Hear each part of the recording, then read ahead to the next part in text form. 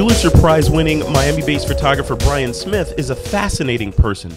For the past 30 years, his iconic portraits of famous celebrities, athletes, and executives have been used in advertising and have graced the covers and pages of hundreds of magazines, including Sports Illustrated, ESPN the magazine, Time, Forbes, New York Times Magazine, Elle, and British GQ. His first magazine photograph appeared in Life magazine when he was a 20-year-old student at the University of Missouri. Then 5 years later, Brian won the Pulitzer Prize for spot news photography for his photographs of the Los Angeles Olympic Games.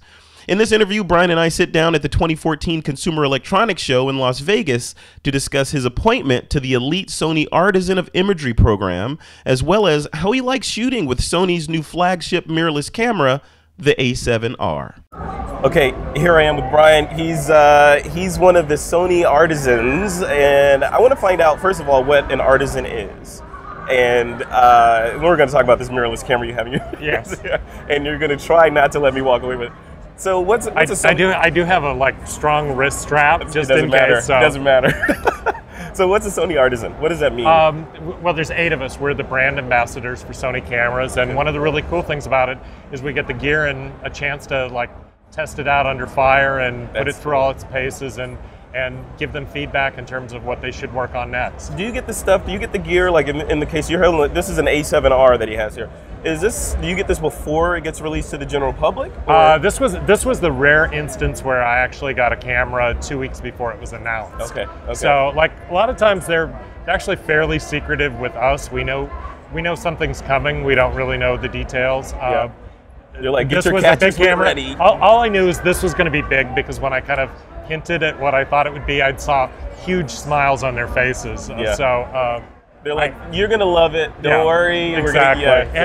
And I've come to learn over the years that when my Sony peeps are excited, it's a good thing. Now, how long have you been an artisan? They launched Sony artisan. Yeah, they launched the program in 2008 with the launch of the Alpha 900. Okay. So been shooting with the gear ever since then. Wow.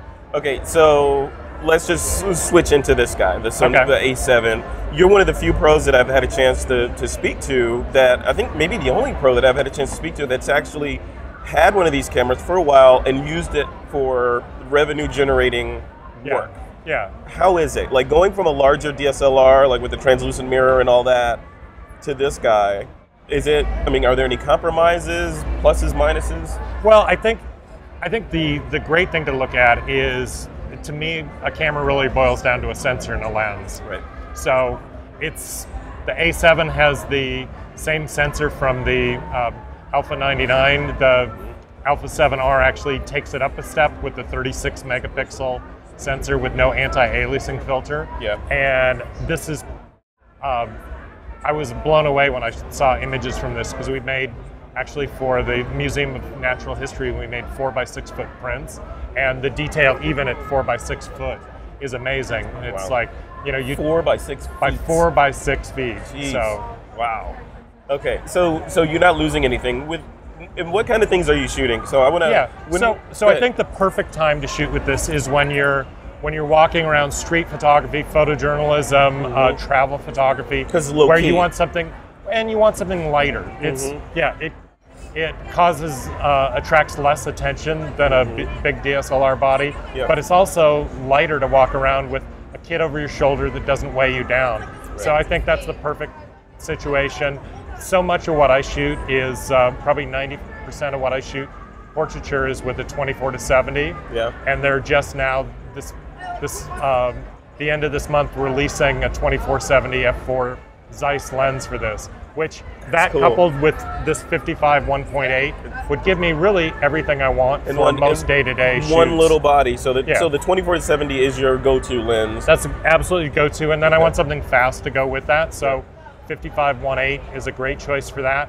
But the other thing that's great about this camera, this is kind of what pros have been dreaming about for years, of being able to shoot with any brand of lens on a full-frame camera. Right. And now it's small to boot, which is great, but the fact is, if you've got some rangefinder lenses that have been gathering dust, you can shoot with those the way they were intended. It's been great with the APS mirrorless cameras like NEX to be able to shoot with those, but you know, when a 35 millimeter becomes a 50 or a 24 becomes a 35, it's not quite the same. Now it's like, if you shoot with a 24, you're shooting with a 24. So I've shot with a lot of my rangefinder glass that I had sitting around. I also still had a few Canon lenses that I didn't sell, like the 85 1.2 and the 50 1.2 that you know, just are cool for a different look. So I've kind of mixed things up, and then of course all the alpha lenses with the alpha adapters as well. So really that whole arsenal of lenses to work with. Do you find that when you're on jobs and the client is there on the job and they see a smaller camera like this, is there a stigma of, well, where's your big giant, where's the white lens, where's all this magic? So guys, if you want to know the trick to this, is what you do is you get all your gear and you have a table set up and you spread all your gear out on there, which actually we did on one shoot where we had everything, like, you know, all the 20 lenses that I work with and shoot with, which I really have. Yeah. And you know, by that point, they're not even noticing that the body's smaller. Right. The other thing too, it's like on like a big shoot where I'm tethering and you know, I want to have batteries at the disposal.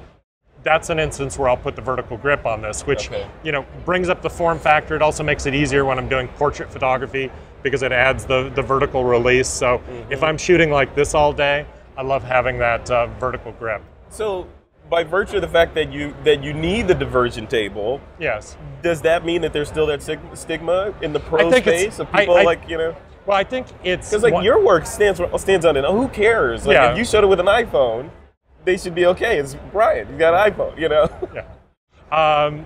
Well, I have not shot jobs on the iPhone, so just we'll get that clear. Yeah. But no, I think somewhat it's like a lot of times I'm gonna reach for one of those lenses where suddenly we go, wow, this would really look cool with a 300. So we have the thing sitting out there anyway, but I think people are more and more accepting. And actually what was interesting on the shoot was the clients were I think they were more fascinated with the camera than they were with me, which is always great. Like I want them like to fixate on the gear, and you know, it's got a tremendous buzz, which a lot of people are already familiar with. So it's great to be shooting with it, and the results speak for themselves. It's like, it's just really, really high quality. You know, it seems like there's nothing, because they removed the low pass filter on this, it seems like there's nothing really clouding the look between you and the subject. I love that. Which is a portrait photographer, what you want. You want to capture them, not, you know. Or not have a lot of layers of gunk between you and your subject. Yeah. Do you think 2014, 2015 is the year of less is more? Like, I see that as a trend, you know, things are just downsizing, getting smaller, I mean, phones, absolutely. You know? I think absolutely. People are used to that, you know. I mean, when you look at how, you know, cell phones have kind of taken that niche market over, there's no reason that these cameras have to be big. Actually, when you think about it, you know, our old film cameras were a lot smaller than some of the big DSLRs of today, and there's really no reason that they became that large and cumbersome. So I think getting back to a smaller factor, and you know, to me, I still have my Alpha 99, but suddenly, you know, this is the equivalent of the rangefinder for me. You know, where you used to have the big SLR body and maybe a Leica to go with it. It's like, you know, you've got different tools for different jobs. So in closing, so the tips for people that are shooting with smaller cameras, like just sort of ideas of, okay, how they can manage the shoot a little better. Like, you know, when you go out, or better is a better way to phrase this. When you go out on a shoot and your bag is ready the night before and you get ready to, you know, go, you've got the shot concepted in your head and all that. Give us some tips on how, when I step on the set with a model or a subject, how I can get the shot. You know, like, is it about rapport building? Is it about comfort with my gear, or all the above? Well, the two go together, because what you want to be is really comfortable with the gear, where you know where all the settings are, what's everything in the menu. So when the subject arrives, it's all about the rapport between the two of you and an interaction, where it's like, the best compliment that I've ever given at the end of the shoot is when somebody goes like, wow, I thought this would be tough. It's really great. It didn't even feel like we were doing a photo shoot. Yeah. And that's what you want to strive for. You want to have it like a conversation between friends. So if you know everything the camera can do, it's just an extension of your vision. How do you get to that point, though? How do you get to the point? Is it just mileage on your shutter finger? Absolutely. You shoot a lot when you get a new gear, and one of the things that goes with this is we get lots of pieces of new gear.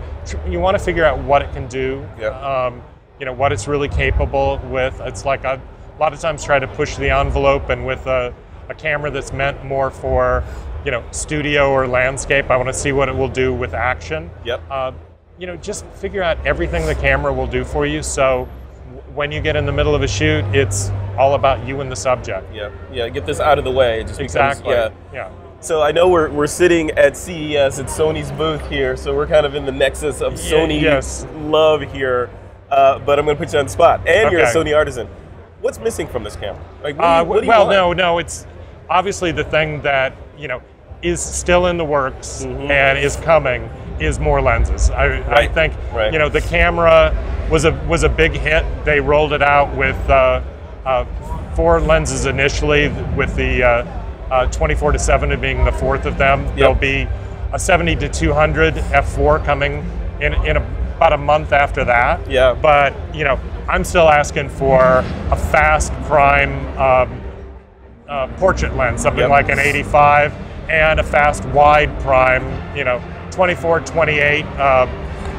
In the meantime, there's lots of alternatives with third-party lenses and adapters, but I'm looking forward to getting more of this FE Zeiss glass. All right, so where, you've got a bunch of projects going on, I'm sure. You're always traveling the world and all that. What's the next big thing that's coming up for Brian? Well, actually, the big thing that I've got, and I'm under the gun for right now, trying to wrap up this week, is a camera guide on this camera. So I've been shooting a lot with it, and we're doing for Beach Pit.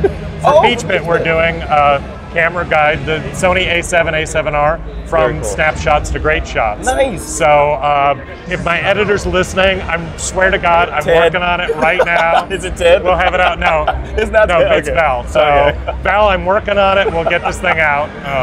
Cut him some slack. Look what's going on. Come on. All right, where can people go to see more of your work and be inspired by Brian? My website's briansmith.com. We also have a list of all the books on there, along with the blog, that people can follow along, and then on Twitter at Brian Smith Photo. Awesome. Brian Smith, thank you for sitting down in the middle of all this chaos to talk to me. I'm Frederick Van Johnson. We'll see you in the next one. Thank you.